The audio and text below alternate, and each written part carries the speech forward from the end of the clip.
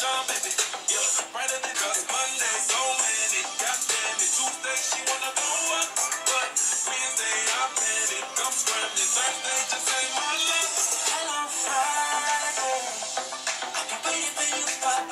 everyone, welcome back to my channel, and once again my hair is wet. I don't know, it's just like a normal routine for me on Fridays to actually wash my hair.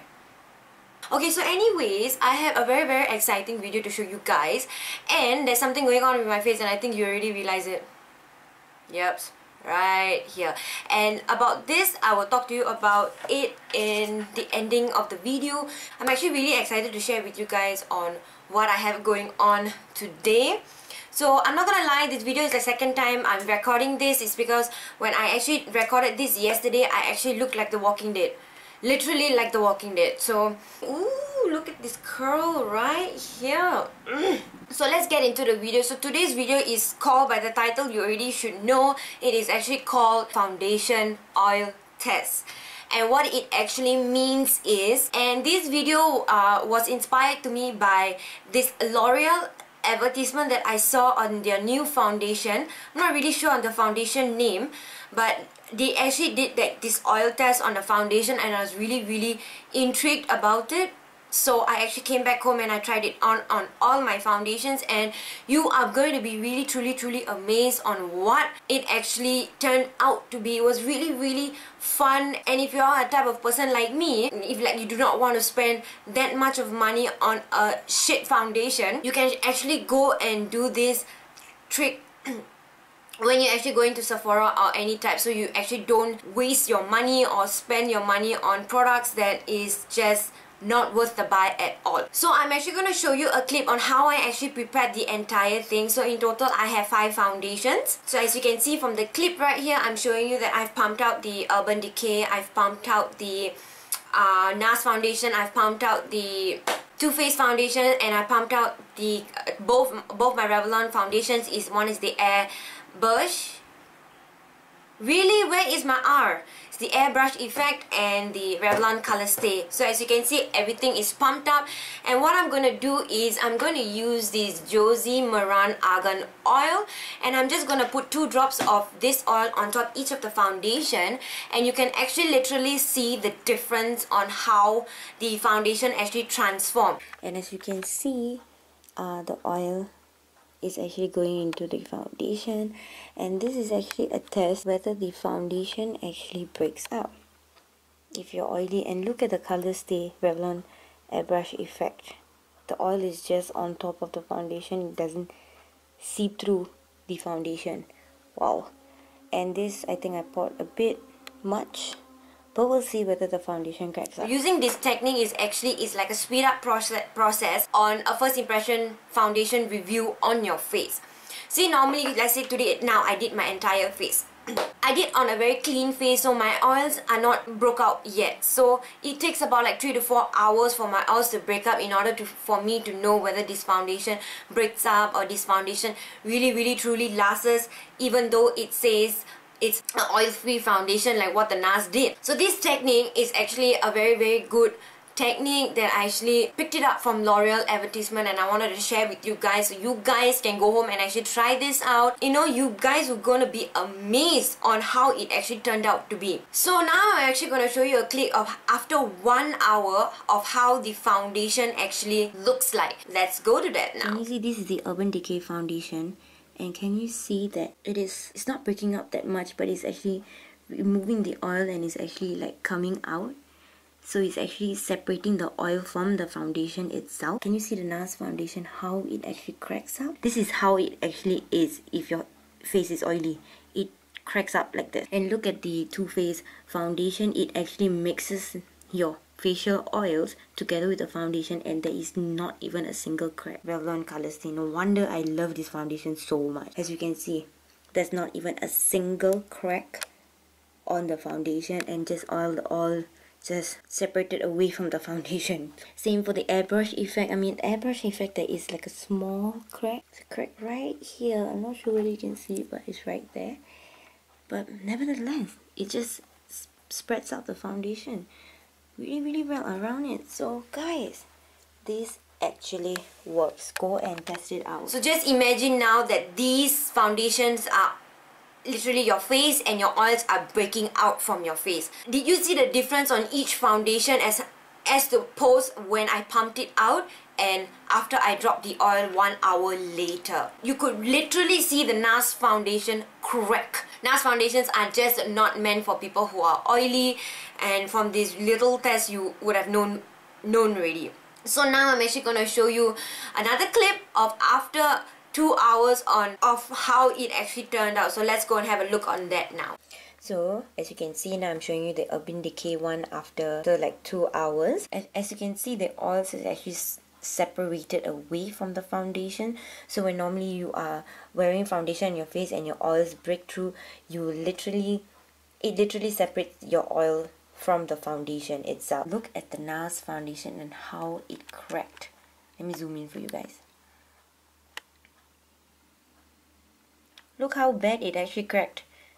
This is what I was actually telling you guys about. This foundation is the worst foundation ever. This is just the worst. So moving on to the Too Faced foundation. As you can see, the Too Faced foundation, it only like releases a bit of oil at the corner over here, and it just, you know, it just seamlessly mixes the oils together with the foundation, and it just makes you look really, really luminous. Honestly, Too Faced foundation is the bomb. Look at the airbrush effect foundation. As you can see, the foundation did crack a bit, but not as bad as the NARS foundation. Look at it. Look at the difference of the airbrush effect foundation and the NARS. It's just a bit of crack, and the rest of the oil is actually separated away from the foundation. And same thing comes for the Revlon Color Stay. It separates the oil from the foundation. So yeah guys, did you actually literally see the difference from the time I actually started to 2 hours later on how much the foundation actually turned out to be? From this little test, you would have known that this little, you know, experiment did actually work. Go and share this video and go and let your family and friends know. You can actually do this with your foundation rather than literally testing it on your face. If you still want to literally test it on your face on the coverage and stuff like that, but yes, you can do that. But testing it whether it breaks out oil or whether your foundation lasts, you can literally just do this technique and you're good to go. You don't need to wear the foundation the whole day in order to do a first impression review. I might still do a first impression video and put the foundation on my face and see how long it lasts. So it's just a quicker way for you. It's actually a fun thing to do at home, is because you can just like test out your foundations and you can actually really know which of your foundation actually works the best. And I'm only saying this for people who have oily combination, is because if you're dry, your foundations are oily. So even though you're gonna do this test, it's not going to pan out. It's because your foundation inside already has oil. So when you are dry, you need to get a foundation which is, you know, luminous, or it is not oil free, in order to have a very beautiful, you know, look, or else you are going to look extremely dry all over the place. So getting into my next thing is, let's talk about this nasty thing on my face. Can you see that? Oh, can you see that? Yeah, it's just so...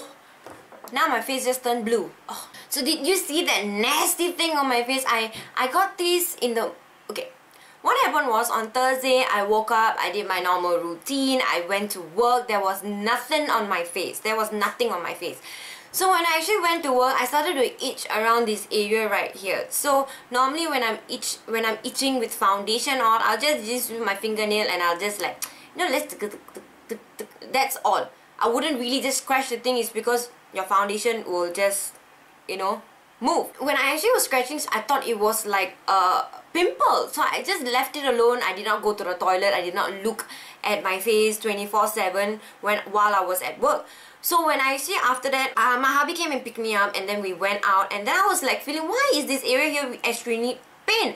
And I couldn't see anything. Is because it was hidden underneath the foundation. So all I could see was like this part here being swollen. So I thought, okay, it's a pimple. So when I came back home and I washed off my entire face, this area here literally bubbled up and it looked like blisters and it was just super disgusting. And then I was like, what the fuck bit my face? And I was like, oh, it's not like I'm like a petty person that, you know, I need to look good all the time. It's because I don't want to, you know, walk out of the house looking like the Walking Dead. Like I said, for me already to do this makeup on my face and have this on my face is already a really big deal. It's because I don't like scars on my face. I just do not. No girl likes scars on their faces, and especially this. I've ever got this once before, and it took almost a month for it to truly recover, and eventually this red will turn into a like a scar, and a black color scar, and it's just gonna be a patch there. And it's just, I'm not sure whether I'm able to, you know, do a makeup tutorial for you guys till this actually disappears. And by me talking to you now, your eyes are literally at my mouth area right now. Am I right? Don't lie, don't lie. I know it's in my mouth area. It's because it's so like out of this world. It's like everything there is nice, and then whoa, look at the lip. Okay, it looks like I got a punch, but it's not a punch. And can you see that patch? I literally have to put foundation around it. It's because it is so bad and it's itching so badly now. And you know, that type of itch that you want to scratch and, you know, it just bleeds. But I can't do that to my face. I have to like literally just take a tissue and keep dabbing and dabbing, because that is the only way that I can ease the pain by pressing on it. It's just so bad. And this is just the worst time ever when I'm actually telling to you and actually venting out my frustration on a little insect bite. My camera's dying. And okay, I'm actually feeling better after ranting to you guys. So anyways, I just want to let you guys know about my backdrop. Okay, so you know, some people maybe, you know, why you don't have any fancy backdrops and stuff like that is because I don't want a fancy backdrop. And the reason why I off the light is because I don't want to blind you guys with the light and everything. It's very distracting if I have the light on, because it just takes off the focus out of the wall. So I have not actually really completed this wall yet, but it will be completed soon. Yeah. So this is actually a photo of me on my 21st birthday. And this is like a photo shoot thingy that, you know, I went to. That is actually not my first photo shoot that I went to. I'm actually a freelance model. You know, I don't want to do random modeling. And this is actually a picture of me and my hubby, and this is the time we actually went to zoo. I don't know whether you can see it because the light is like around here. So this is a picture of me and my hubby, and we actually have many others around the room, like the Universal Studios, Malayan, Sea Aquarium and stuff like that. So this backdrop, the reason why I love this backdrop is because it shows you guys about me. It's not like some plain backdrop and some sparkly backdrop where, you know, it's fancy, it looks beautiful, but I want a backdrop that shows you guys that, hey, this is, you know, all about me. My backdrop, I want it to be all about me and my life. So that's about it, guys. So I truly hope that you enjoyed this foundation oil test and me ranting about my nasty thing on my face. I love you guys so much, and I will see you guys in my next video. And don't forget to hit that subscription down below and subscribe to my channel in order to keep updated with my latest video, guys. Just to let you guys know, my blog page is actually up and running. It's all done, all completed. All the links of my social media accounts, my YouTube accounts is there linked in the website itself. So do follow me at www.sabrinaisabelle.wordpress.com. So the link will be in the description down below, so all you can do is just go and click it and it will direct you to this to my blog post. And I will actually literally give you like a short description of why I did this video. And yeah, so you can go and follow me there as well. You can follow me on Facebook, Instagram or Twitter, and I'll see you guys in my next video. Bye, guys.